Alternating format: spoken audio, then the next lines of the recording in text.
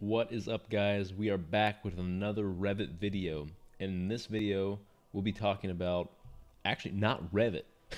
Surprisingly not Revit. We're going to look at Enscape. There's actually a new version to Enscape, version 2.7, and we're going to look at all the new features that come along with Enscape 2.7.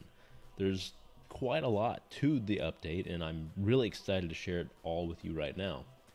I will say, to start things off, if you do learn something, please demolish that like button. It really does help me a lot. It really does. Let's get right into it. If I come up here at the top, I'm in the Enscape tab, and I'm in just a basic project, nothing special here, just a quickly modeled house. I'm going to go to my miscellaneous and about in the Enscape tab, and you can see right here I've got Enscape version 2.7. Perfect. That's what we're working with here. So first off, let's go ahead and start Enscape. I like to make specific views that are dedicated to Enscape starting and to having a starting place and all that. So let's go do that. I'll hit start. So I've got Enscape open here, and right off the bat, there's some things I want to point out, and these have to go along with the features, the new features. So looking at down here at the bottom, I can see I've got BIM. What is that? That's interesting. BIM. If I press B, we can get BIM. That's awesome. We'll go over that in just a second. Perspective. These two different icons here were not there before. Normally we were used to seeing like walk mode or fly mode. I believe you would start in fly mode. So up here, we can see if I've got perspective and fly mode. There's my fly mode. And if I hit spacebar, you could see that those wings that are symbolizing fly mode, I guess, are now feet to show I'm in walk mode. So that's a good way. As I hit spacebar, you can see that they toggle back and forth. Perfect. But something else that's really nice is I've got perspective. Of course, I'm in my perspective view, but now I can change from 2-point to 2-point view. Now before, we used to have to do this in the visual settings. Now it's built into the actual interface of Enscape itself, which is great. And also, if you come over here at the bottom, you can see that there's an orthographic, and it says unavailable in walk mode. So let me hit spacebar, and as soon as I do that, I can see I've got orthographic. And so what is orthographic? If you do rendering out of Enscape very often, you might have been wanting to be able to get a perfect plan view or a perfect elevation view to get that straight on look and to not have any perspective to it. Because if you're working in Revit, I'm going to go back to Revit for just a second, you can see this is actually an orthographic view. And if I go to my top view, yeah, there's a lot in this model, but if I go to my top view, I have this orthographic top view, and you know it's not a perspective view because everything is to scale. It's still to scale. There's no like warping. May be a little bit hard to tell here, but as you look straight down, there's no warping in any of the walls, because even though we're like really high. But if I go back to Enscape, now I've got this orthographic option, and this I would say is one of the biggest parts of this update in 2.7. As soon as I click that, we're going to get shot out into space, it looks like, and I can actually, let me go ahead and zoom in here. Once I zoom in, you can clearly see now what we're working with. Now I've got this perfect straight on view, and just like before, I can move and orbit around, but it looks kind of weird. It's kind of funny and awkward, but you also might notice that it looks a bit like Revit. So like if I were to orbit around in Revit, this is what it would look like, because again, I'm in an orthographic view. There's no perspective to this. Everything's flat and to scale. If you also look at the bottom, my navigation settings changed, and I've got some standard views I can work with. This is the best part. Now you might say, how would you get those perfect straight on views if you wanted like an elevation here, or if you wanted to look at a plan from the top, or like a site plan? You would actually use these standard views. So you can still move with all the WASD, EQ, whatever it is. You can zoom around and move and all that. I wouldn't necessarily use the left mouse button to look around, because you looking around here it's really kind of crazy, especially if you have a large model. So I would use the right click and hold that to orbit around. That'll be just orbiting normally. And of course you can pan by pressing and holding the middle mouse button and zooming still, but I want to focus in on the standard views. That's fantastic. So let's go ahead And actually, if you look at this real quick, you can start to see that this kind of looks like a house. So the 8 up here is like the straight on view of a house. The 4 is a left, 5 is actually the top. You can see like the gables of the roof there. 6 is the other side, and number 2 is, I believe, the bottom. So and these numbers are referring to the number pad numbers, and let's go ahead and see if it works with the actual numbers on the keyboard too. But I use the number pad just because it makes sense, and it's set up like the number pad. So let's go ahead and click 5. So as soon as I hit 5, I need to zoom out, and because of course I'm in a weird place. It's a giant model, but I'm going to pan up here and zoom in to right over the house. Of course, as soon as I start moving around with the actual mouse button, I'm going to lose that. So I'm going to go ahead and hit 5 again. And as soon as I do that, I can start to see that I'm actually in a site plan view, which is fantastic. And as I zoom in, you can see this is like the perfect orthographic view of a site plan. And this is like 100% comparable to what your site plan would look like in Revit, because again, it's not perspective. That's perfect. Now if I go to number 8, we get the back side, and this is the back elevation. I can zoom in, and guys, this looks really good. Like, you're gonna get some really nice rendered elevations really quick, because again, it's the same as anything else in Enscape, because you can quickly render. I can go to 4. Of course, I'm flying off here again, but again, this is a really great looking side view of this model. My gosh. And of course, it's too big for our own good, but once I zoom in here, we can really see that this is some high quality elevations, the type of view that we didn't have access to before. You could get to this kind of elevation like view, but because we didn't have like actual orthographic views, you couldn't achieve this exactly, and you could definitely not feel good about that. So that's going to do it for the orthographic views. I think they are fantastic, and I'm going to end up using this so much. So again, I'm changed back to perspective, and I'm going to go ahead and double click to get back to reality here, and I'm looking at my building. So the next big thing, and really big, really exciting thing that is now built into Enscape 2.7 is, again, this BIM button, B. So if I hit B, what happens? I get this completely separate interface that pops up on the side. That's in addition to what we were already used to seeing. But now, as I highlight over any element in my Enscape view, in my Enscape window, it actually highlights that specific element. And these elements are directly related to my Revit model, and it's actually going to pull that information from the Revit model. So if I want to know the information about this wall, or maybe I don't know it's a wall, in this case I don't have materials applied, so what is this? I can click on this, and I can clearly see that I've got this partition, and I've got everything, every single parameter that Revit is holding, all the data built in within that element is showing up here on the left for me to look at. Now, this is a bit overwhelming, because it's a lot of information about this one wall that I've selected. But I will say, this is everything in Revit as far as data goes about this specific element. If you really wanted to see where is this and where is it going, let's go inside. So I'm going to go inside here, and let's select this wall. And so maybe this could be like a 12-story building, and you're in this space with your client, and you see, well, what is this wall? Okay, or what is this thing if you don't have materials? This thing is this particular partition. Well, how high does it go? Where is it spanning? Like, where does it start? Where does it end? Well, you can clearly see the base constraints, level 1. I've got my top constraint, level 2. Again, it's all the information that is built into Revit and displayed in Revit for this specific element. It's awesome. It gives you everything you need. It's going to tell you what they are. This is a lamp, no kidding.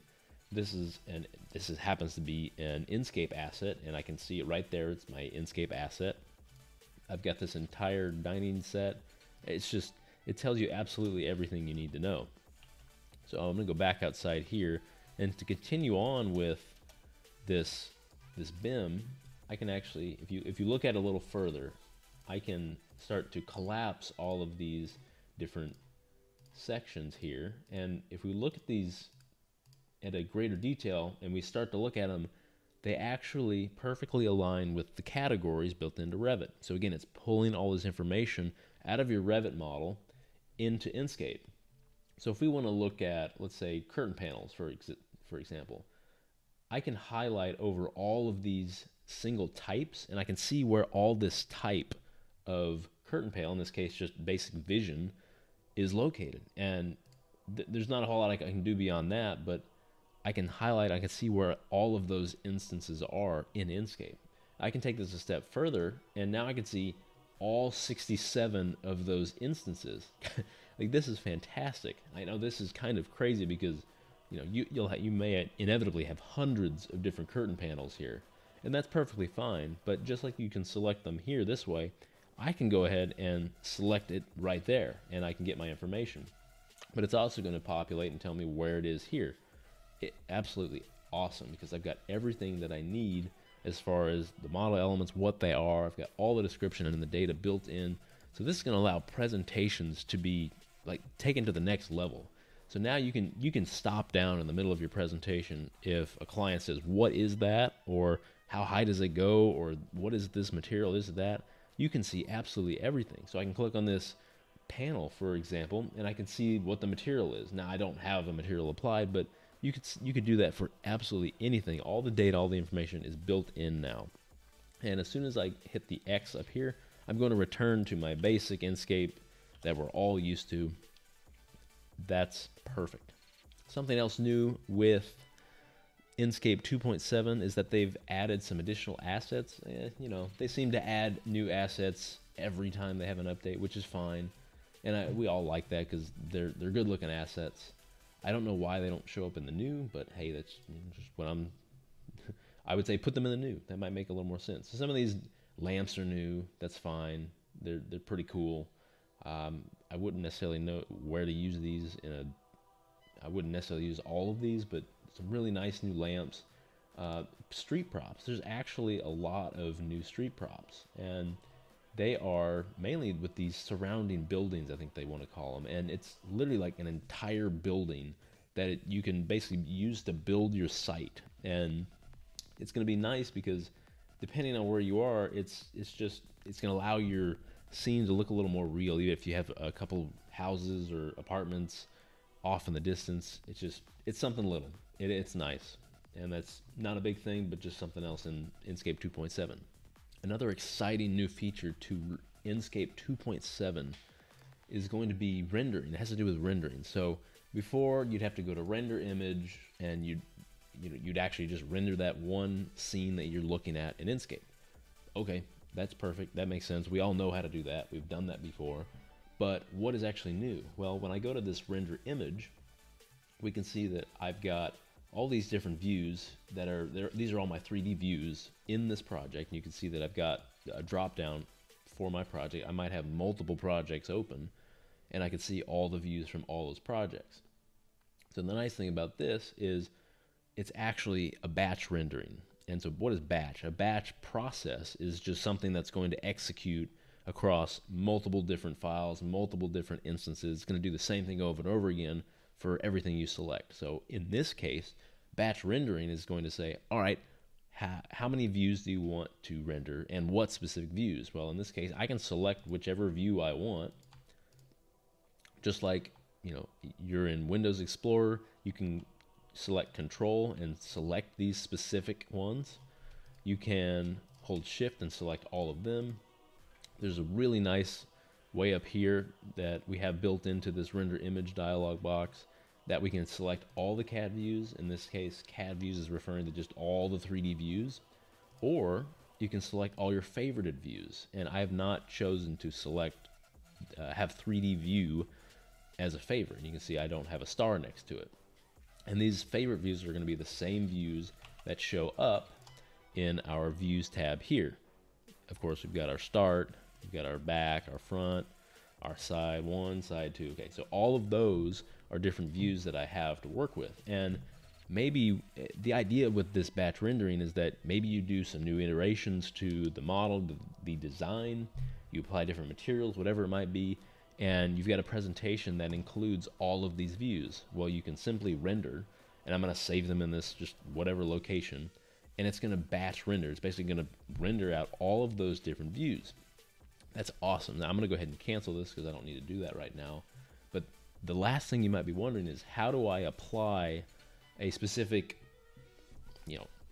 visual settings to those specific views? Because what you want to do is you want to get these views set up for a presentation, and like I said before, maybe you have gone through some iterations, more design changes, everything. You've updated the model, and you need to re-render all these images.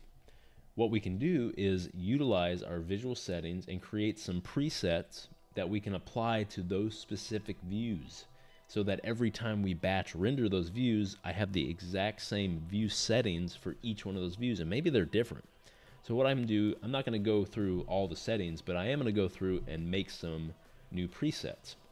So if I go to presets, and I'm fine with all the information here as far as the settings, I can go to presets, I can go save preset, and now we've got this saved project, which is kind of interesting because we used to have to save these presets as a file, a JSON file, and it would be stored somewhere on your computer, and it's something you'd have to track or move, and that's fine. You can still do it that way, but now we can have it built into the project. And I will say, I'm not exactly sure where this is saved. I imagine it's some of the your user apps, app data, all that. I'm sure it's in your documents, basically documents.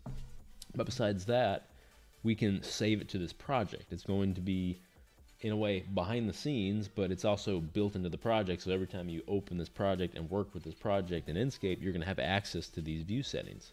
So I'm going to go to save to project, and all I need to do is name it. So let's go ahead and name this front, because we've got a front view. I'll hit OK. Perfect.